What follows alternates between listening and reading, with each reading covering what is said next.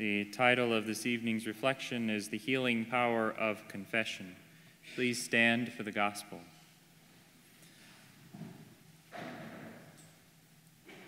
The Lord be with you. And with your spirit. A reading from the Holy Gospel according to Luke. Then Jesus said, "There was a man who had 2 sons. The younger of them said to his father, 'Father, give me the share of the property that will belong to me.' So he divided his property between them. A few days later, the younger son gathered all he had and traveled to a distant country, and there he squandered his property in dissolute living. When he had spent everything, a severe famine took place throughout that country, and he began to be in need. So he went and hired himself out to one of the citizens of that country, who sent him to his fields to feed the pigs. He would gladly have filled himself with the pods that the pigs were eating, and no one gave him anything. But when he came to himself, he said, 'How many of my father's hired hands have bread enough to spare? But here I am dying of hunger. I will get up and go to my father, and I will say to him, Father, I have sinned against heaven and before you. I am no longer worthy to be called your son. Treat me like one of your hired hands.' So he set off and went to his father. But while he was still far off, his father saw him and was filled with compassion.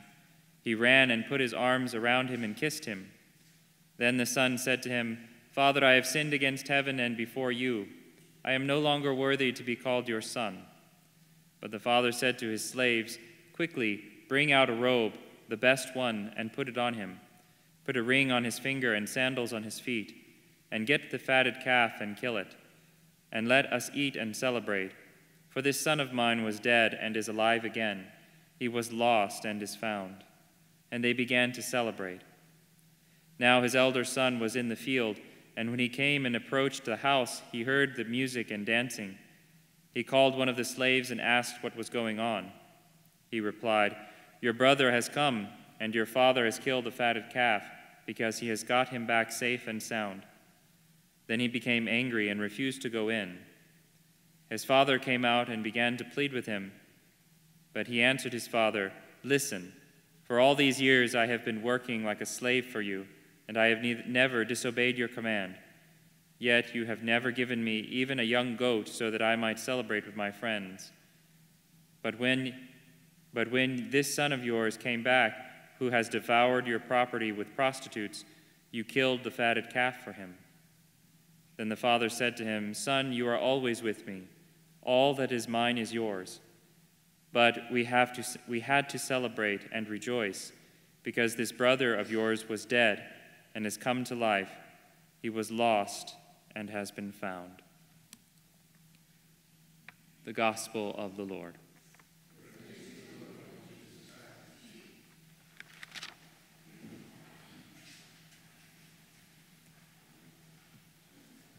In the name of the Father, and of the Son, and of the Holy Spirit. Amen. There was a woman who was known for her great virtue and her charitable giving. She gave to the church, she looked after her neighbor, she tended to the poor, and she did everything that she could to live a good Christian life. Except this woman had a secret. She had a secret sin that she was horribly embarrassed and afraid to talk about, afraid to confess. She would spend many long hours before this icon, this image of the Blessed Mother, and she would weep tears of sorrow before this image, asking and begging Mary to help her and to guide her to her son. But every time she would approach her confessor, every time she would approach her spiritual father, she would confess everything else, and then when it came to this one secret sin, she couldn't move herself to do it, and she would hold back. Until finally, after her long life, she died. And when she died, they started gathering together her family to hold her funeral. One of her daughters was very far off, and so they had to send for her, and it took her 3 days to get to her mother for the funeral. And so on the 3rd day, when her daughter arrived, they began the funeral procession and the chants and the songs and the lamentations for this woman. And they had pulled the casket up to the front of the church, and while they were singing and praying for her, and many of them weeping, the woman sat up in her coffin, alive once more, and said, "Call for the priest, my spiritual father." And the people, quite astonished at what had just happened, called for the priest, and while they were getting the priest, she said, "Let me tell you what has happened to me in these last 3 days." She said that when she had died and her soul had left her body, the demons had come and they had started to drag her down into hell because they rejoiced over the fact that she had an unconfessed sin. They rejoiced in the fact that they thought they had won. And while they were taunting her and tormenting her, this bright light of the Holy Virgin Mother of God began to come forward. And Mary, standing over her soul, rebuked the demons and said that they had no right to take her soul before she had been judged by her Son. So the Blessed Mother took her soul and brought it up to the judgment seat of Almighty God. And she approached the great throne of our Lord Jesus. And she said that when she saw the Lord sitting at his throne, he looked very displeased and very upset.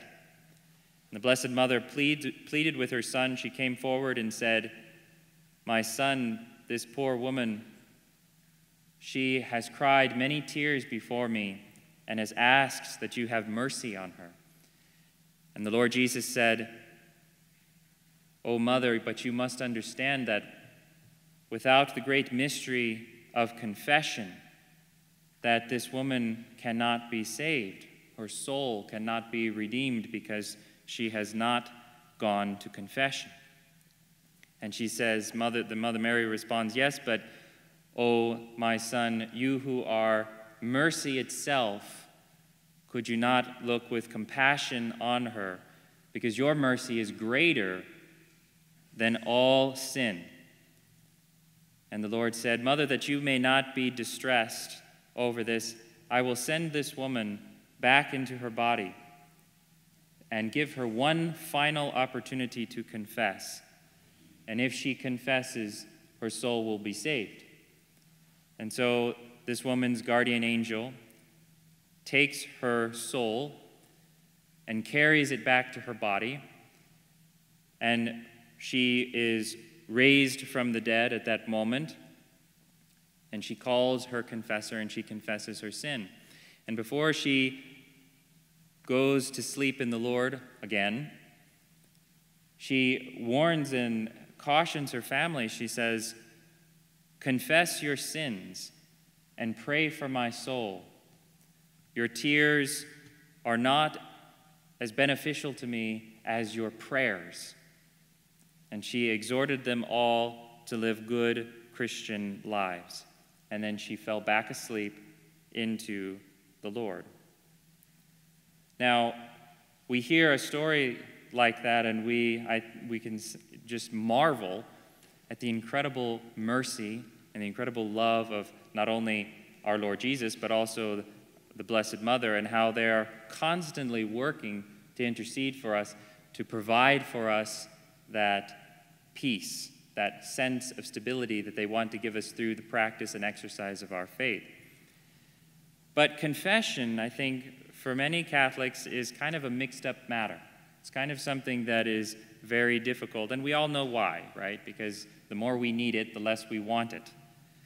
But that's only because oftentimes we don't understand the great mercy of God. We don't always appreciate just how much God loves us. And this is true all the way back to the beginning of creation. We can look at the very beginning of humanity with Adam and Eve. If we were to go to Genesis chapter 3, that famous account of the fall of man. You know, we all know the story, right? The Lord tells Adam and Eve, he says, that they can eat of any of the trees in the Garden of Eden except one, the tree of the knowledge of good and evil. But the Lord gives a very specific command whenever he tells them not to eat of the tree.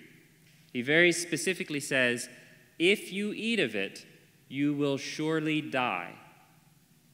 He was very specific. He didn't have to be that specific. He said, if you eat of it, you will surely die.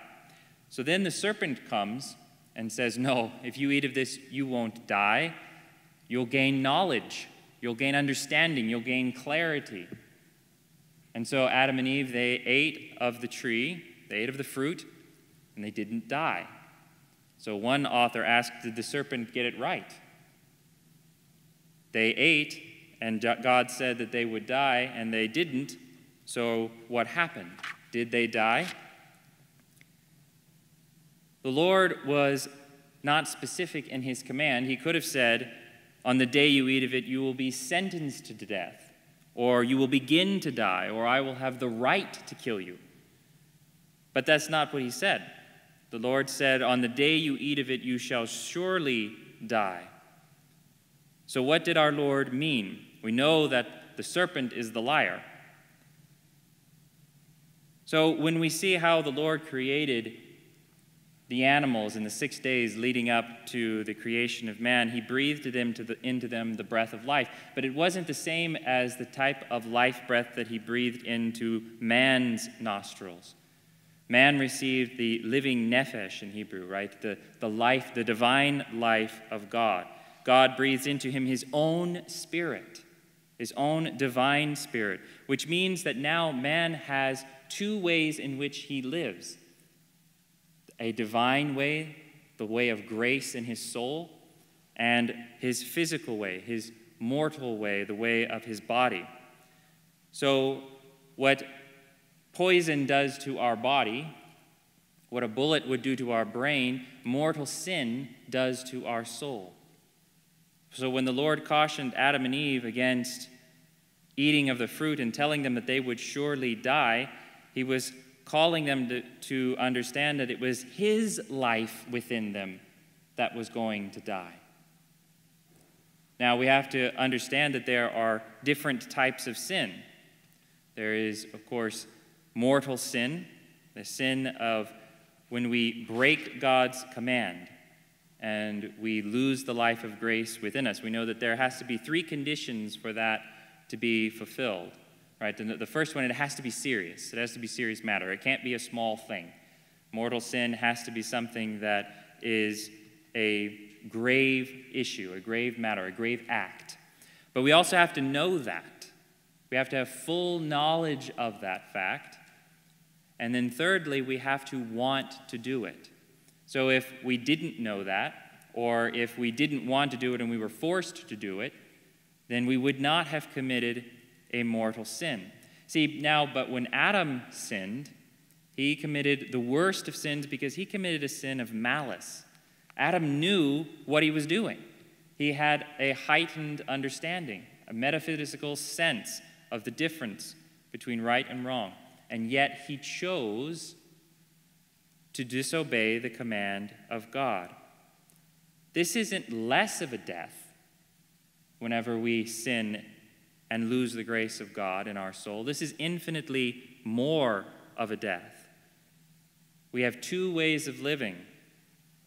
And because the divine life is more valuable than human life. But the two are closely connected.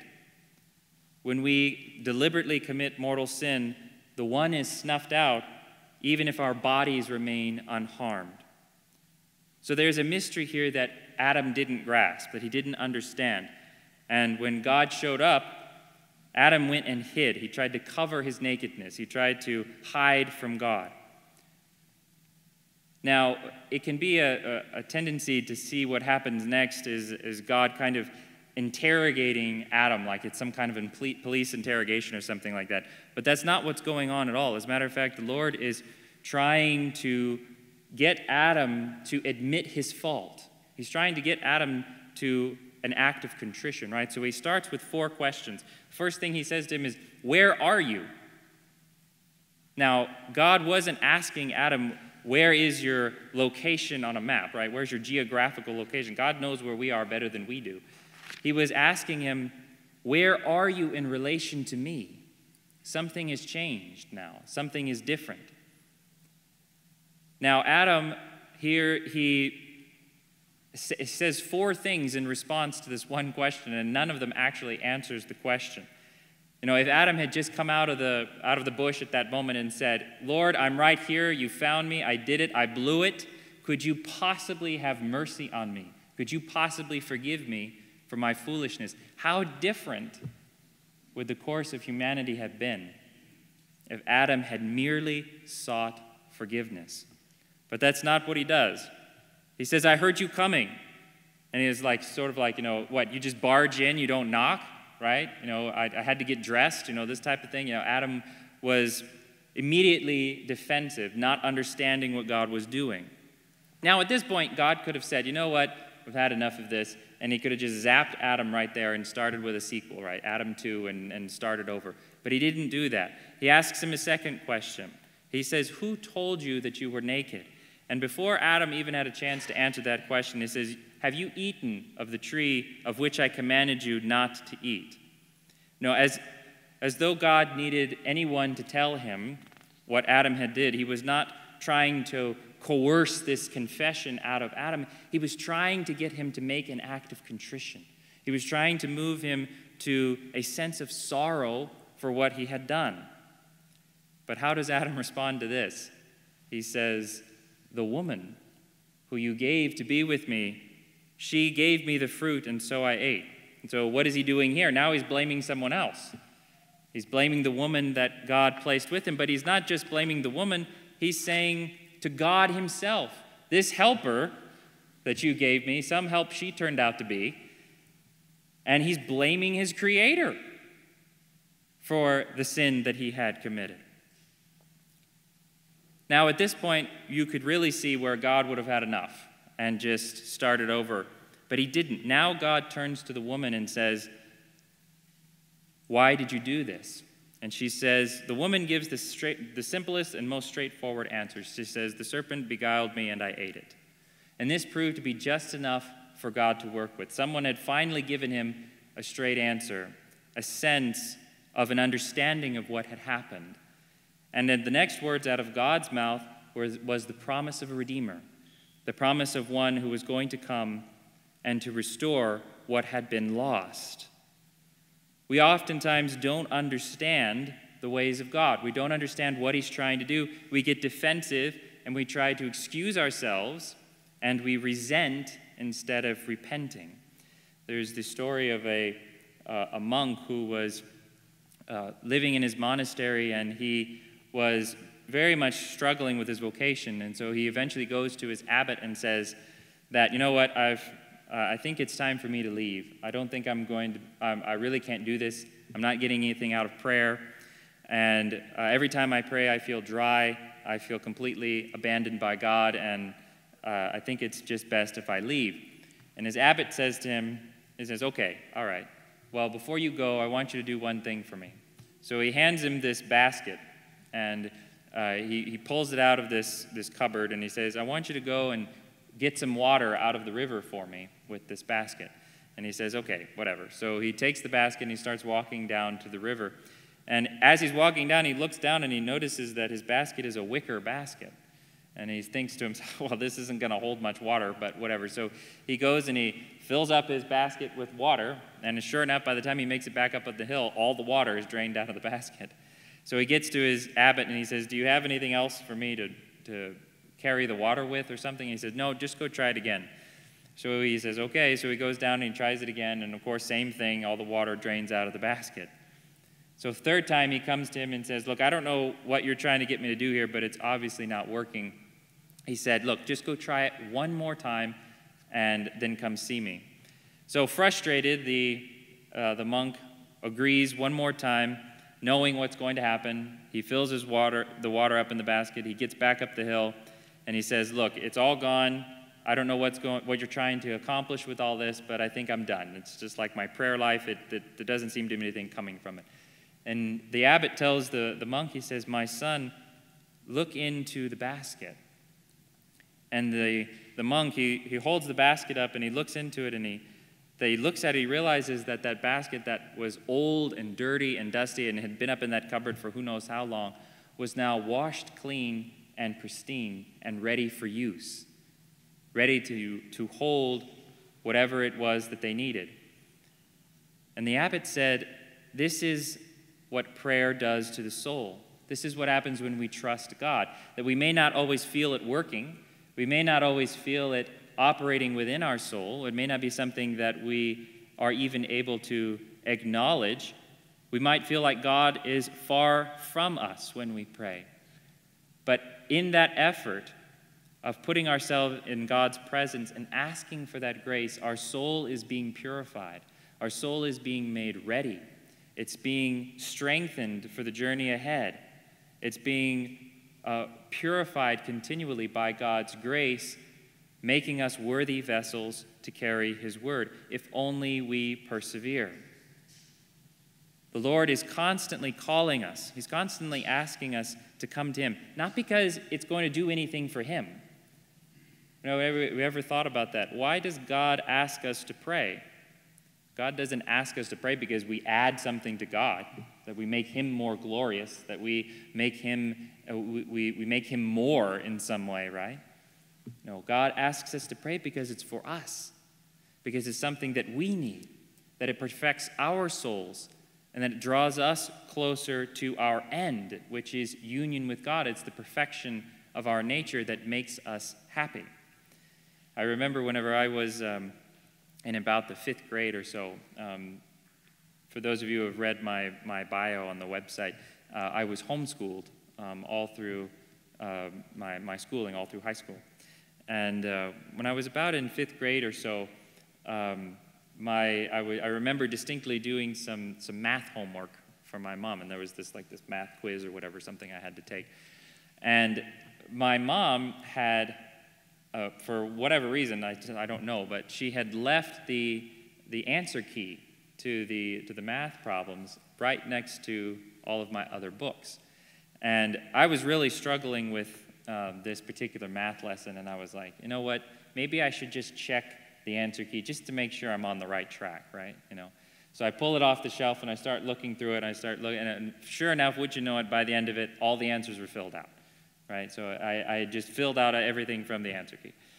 And so, you know, a couple of days go by after that, and I remember feeling really guilty about that, really, really guilty about that. But I didn't want to tell Mom and Dad that I had basically cheated on that math quiz, right? So but I did want to go to confession. So I went over to Mom and Dad, but I was really nervous. I was really afraid to ask them that question, because I was like, well, if I ask Mom and Dad if they can take me to confession, the first thing they're going to say is why, right? Why do you want to go? But finally, because it was bothering me, I worked up the courage to ask them if they would take me to confession. And not only did they not ask me why, they were very, very happy that I had asked, and they took me immediately. And they even told me later, they said that, you know, anytime you want to go, all you have to do is ask. No questions asked, we'll take you to confession. And later I was reflecting on that. I was realizing, well, if that's how my parents would respond to me wanting to go to confession, how much more so would God, whenever I turn to him, provide for me everything that I need and give me everything that I need to return back into his good graces, to be refreshed and put back into the divine life of God's grace. Our Lord is constantly making that call. He's constantly asking us, begging us, pleading with us to come and to accept the mercy that he wants to give.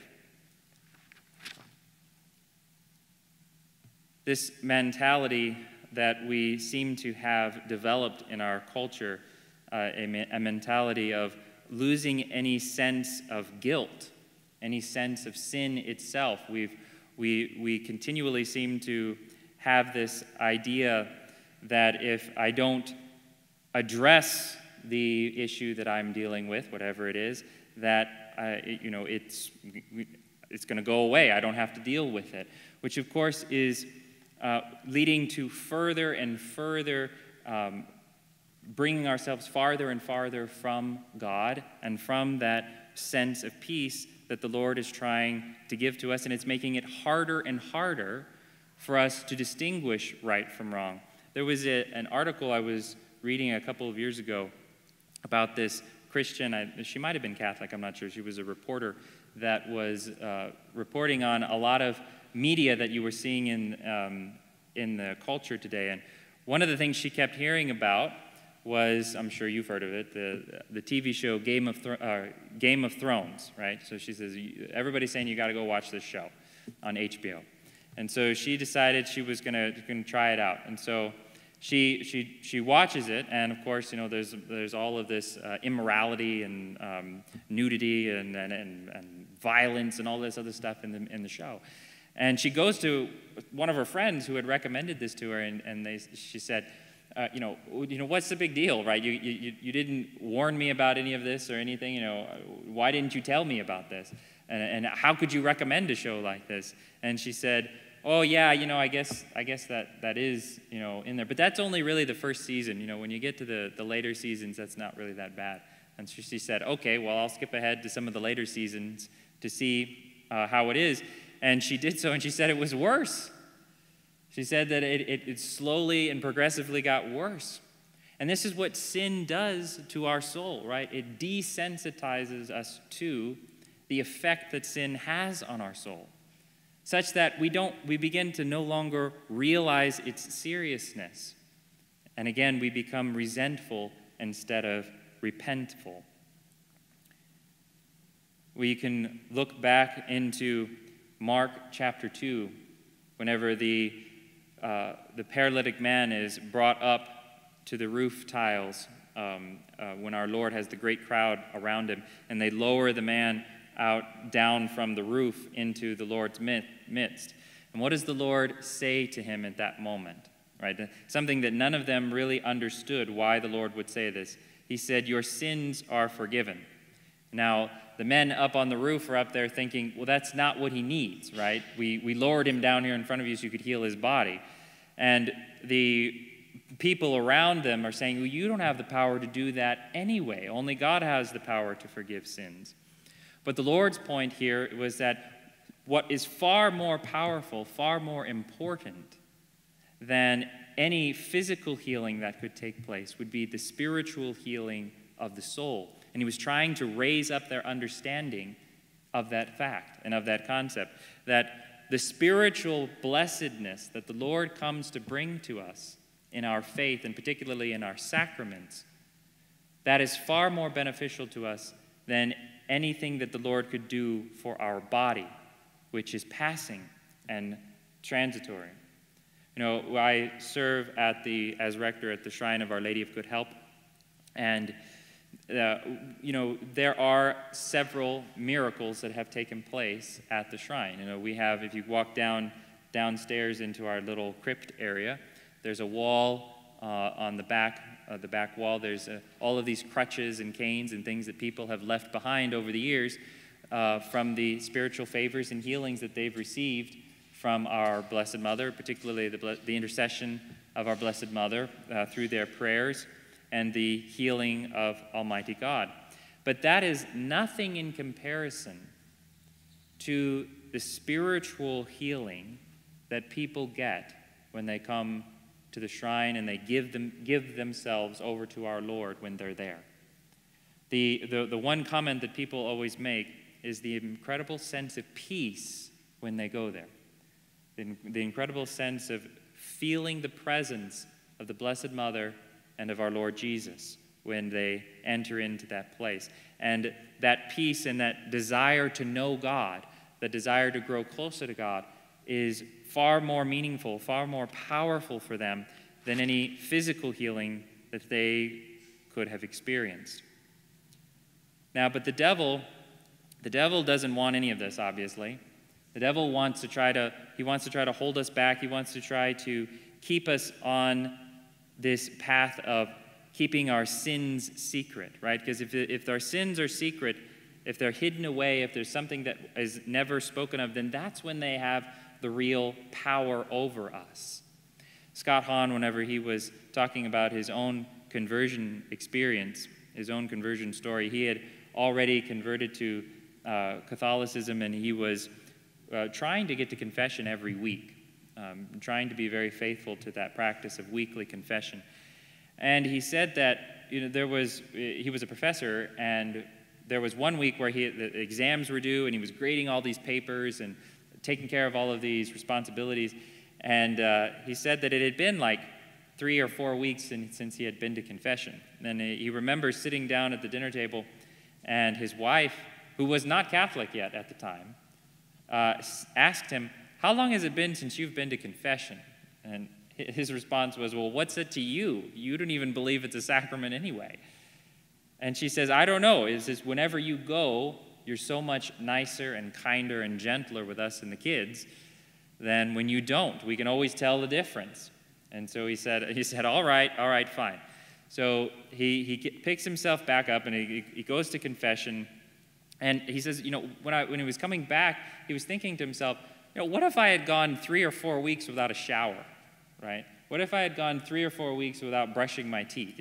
Do you think that my family would have noticed? Of course, right? It's the same with our soul. If we wait too long, if we allow those things inside to fester, if we allow those hidden sins, those things the devil wants to keep hidden and secret, because that's what gives him power over us, then it absolutely affects our peace. It affects our ability to find happiness, especially happiness with God. I'd like to close with a story, a pretty famous story of this priest from the Archdiocese of New York who had studied in Rome into his seminary years, and several years after he had been ordained a priest, he was sent back to Rome on this month-long conference. And so he was going back and forth from St. Peter's to his hotel and some of the other churches around the area where he was visiting. And one day, in between one of the conferences, he was stopping by a church, and he noticed some beggars that were lined up along the church steps, which is very common in Rome.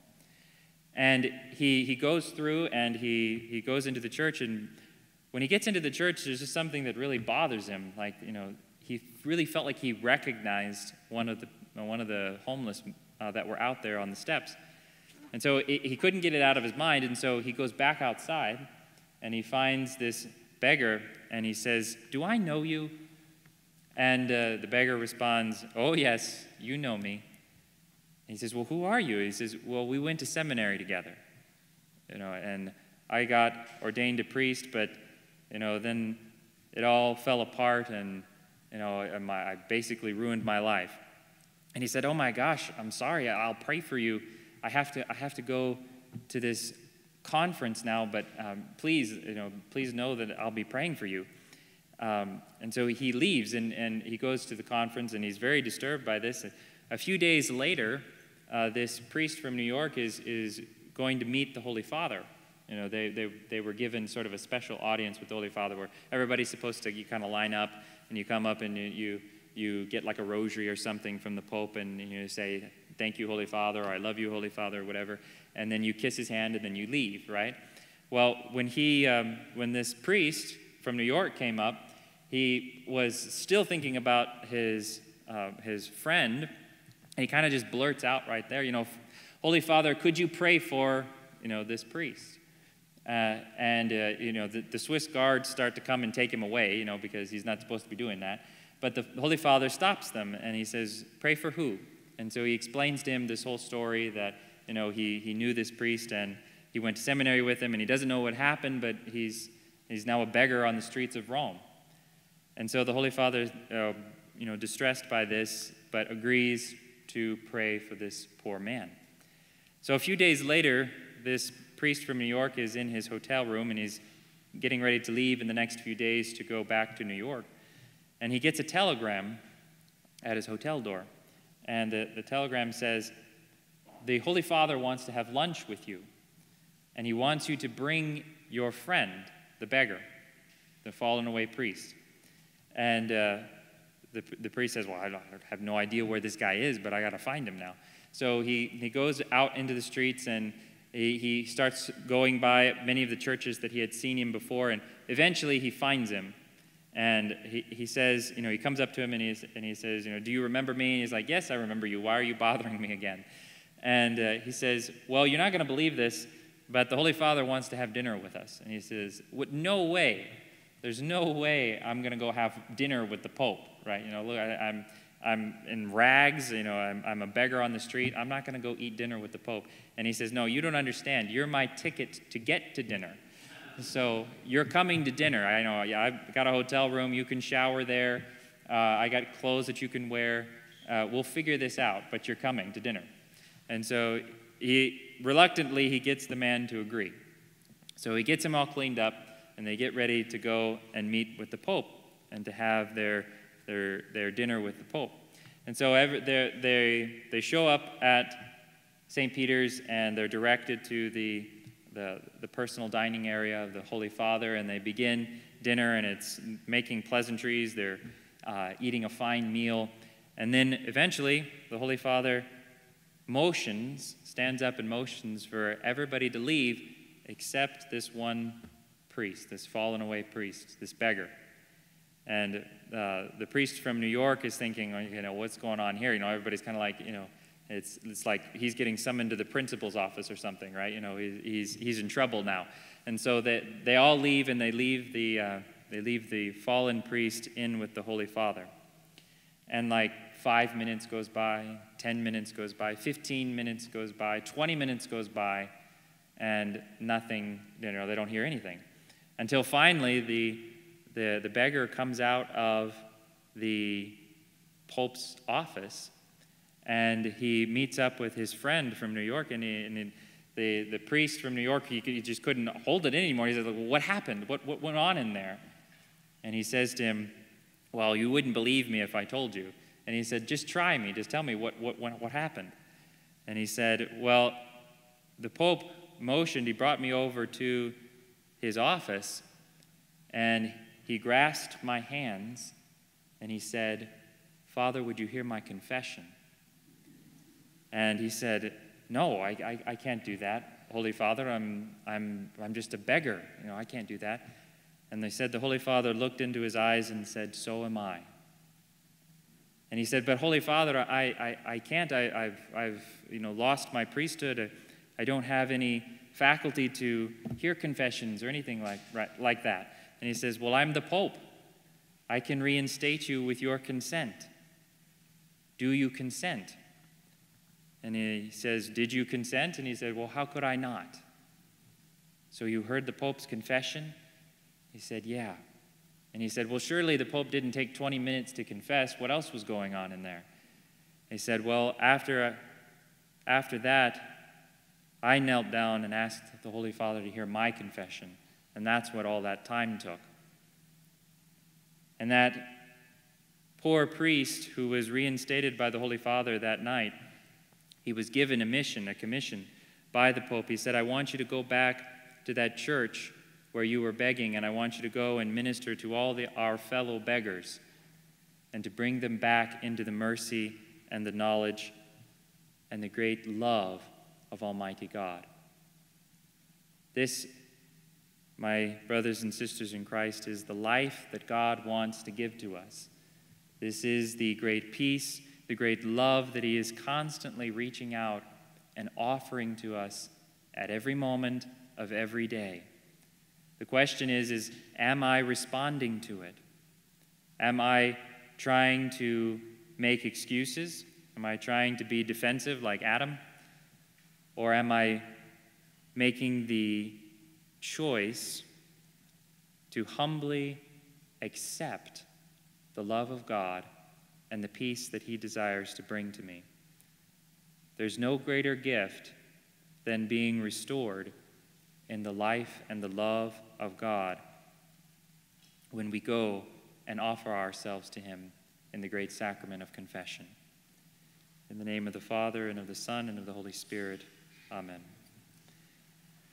In a few moments, we will have benediction, the blessing with the Blessed Sacrament, and then I will be available in confession for anybody else who would still like to go.